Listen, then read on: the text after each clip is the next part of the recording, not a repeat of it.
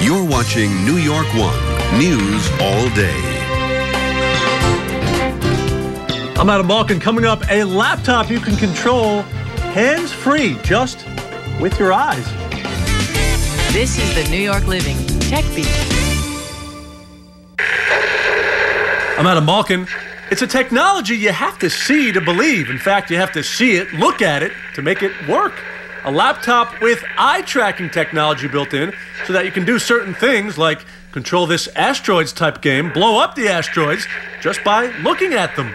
The eye-tracking system was developed by Tobii Technology, built into a Lenovo computer. Generally speaking, what happens with the technology is this process called corneal reflection. So there are two infrared lights, and they are illuminating the eye. And we take the retinal reflection and the glint in the eye, and simultaneously we take images with two cameras at a rate of between 30 and 40 images a second of both eyes.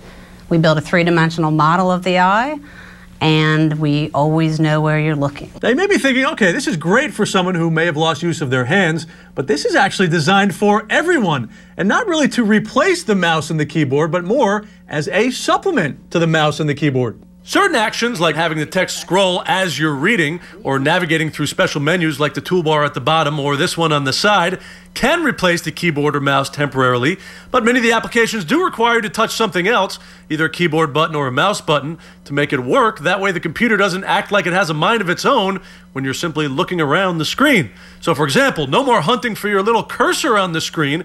Just look where you want to click the mouse, and there it is. For engineers or architects analyzing detailed digital models, again, they just have to look at the spot they'd like to zoom in on and click the mouse to make it happen.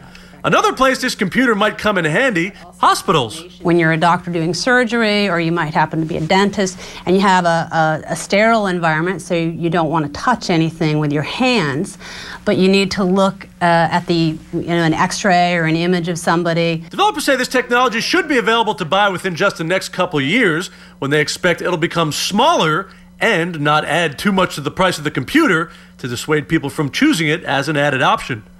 Adam Balkin, New York 1.